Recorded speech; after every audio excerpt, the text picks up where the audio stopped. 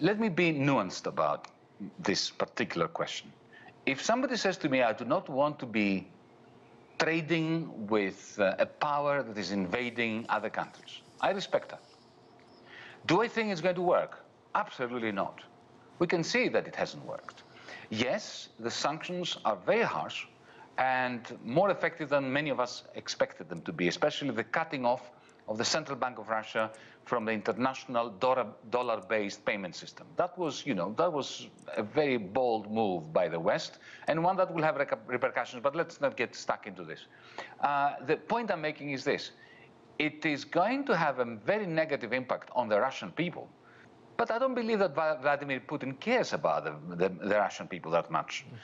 It's going to have no effect on him. You can see the value of the ruble has bounced back because Russia, as we speak, as a result of these sanctions, is experiencing the greatest current account surplus in its history, $250 billion.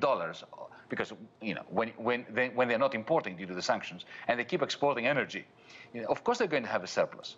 So the regime is not going to be impacted at all. Europe will come out of this conflict as the continent or the economic bloc, let's put it that way, with the heaviest price that it has paid. Not in terms so much of deaths. Yes, the Ukrainians are suffering very badly, but I see the European Union as a whole emerging out of this conflict as more divided and fragmented, poorer, much, much poorer, and far more reactionary. Remember, once upon a time, we had hopes of a proper European Union where, we would have a common defense policy, a common foreign policy.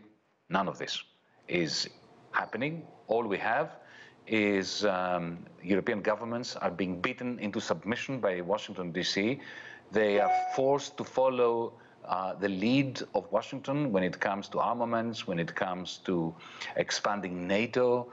There is no European Union defense. You put together the words European defense and policy and you end up with a joke. And if you combine that with the fragmentation of our economies and the serious impact on the capacity of the European Union to reproduce its economic model, I believe that the European continent is going to come out very wounded out of this conflict.